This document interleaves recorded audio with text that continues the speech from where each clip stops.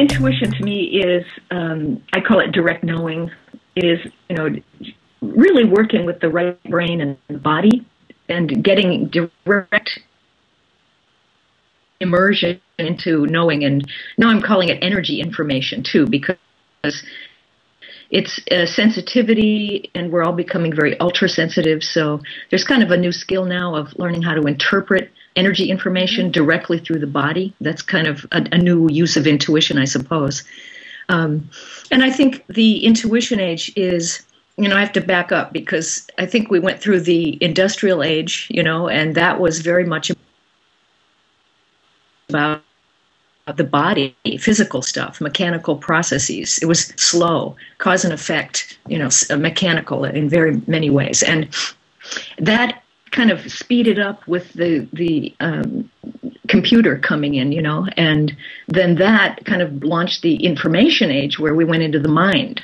So it went from body to mind, and now that's speeding up so much because of the internet that now we're about to launch into the next level. So I'm calling that intuition age, which is very much based on spirit, but really it's where we start to see ourselves as energy and consciousness-based beings, not physical forms separate from each other in time and space.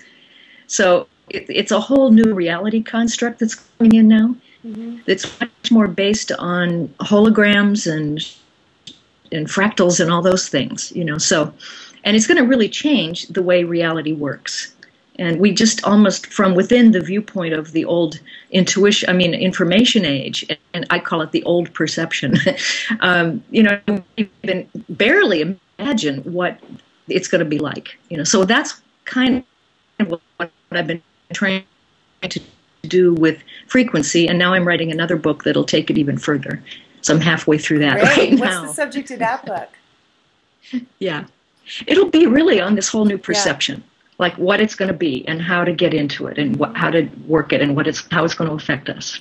Yeah, because I was wondering, when you wrote the book in 2009 and you were saying it was just starting, and in my experience, there's so much more information now about, like Lynn McTaggart wrote the book The Bond, about the space in between, and there's just, it's not prevalent, but I mean there's definitely more people speaking about having a multidimensional sense of each other. Yes, and I think that's part of the acceleration, that is happening, and it's been happening. It's not like it's just new right now. It's been happening for a long time. But there's a kind of a real speedy critical mass point that's being reached, I think. I'm not sure that it's this year exactly, but I think this year is really important. 2012 is important as a kind of a freedom year for opening up a lot of flow and breaking through things, stuck places.